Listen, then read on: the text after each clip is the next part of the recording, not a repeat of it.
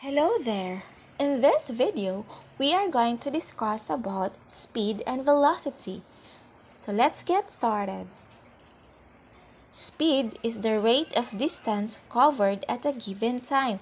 With the formula, speed equals distance divided by time. In symbol, S equals d over t.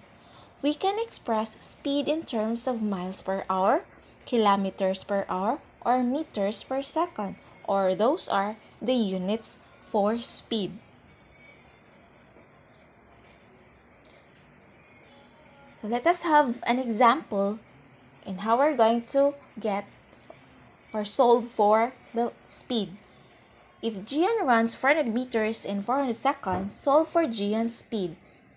First, you have to find the given, which is distance is 400 meters, time is 400 seconds. What is S? You have speed. Speed equals distance over time.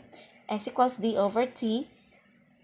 So 400 meters divided by 40 seconds equals 1 meter per second. So speed is 1 meter per second. Let's proceed with velocity. Velocity is just speed with direction. Since velocity has direction, it uses displacement. The formula is just velocity equals displacement divided by time.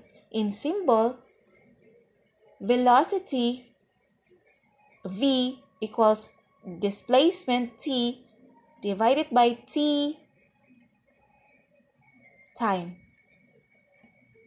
Example in solving for velocity. If Gian runs 400 meters going east in 400 seconds, solve for Gian's velocity. So given is displacement 400 meters, time equals 400 seconds. What is S is the velocity. So the formula, velocity equals displacement over time. 400 meter east divided by 400 seconds, the answer is velocity equals 1 meter per second due east.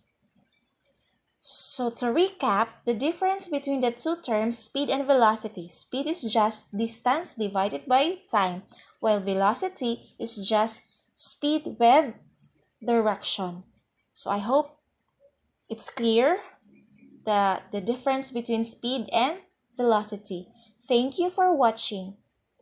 I hope you have learned something. Until next video, bye-bye!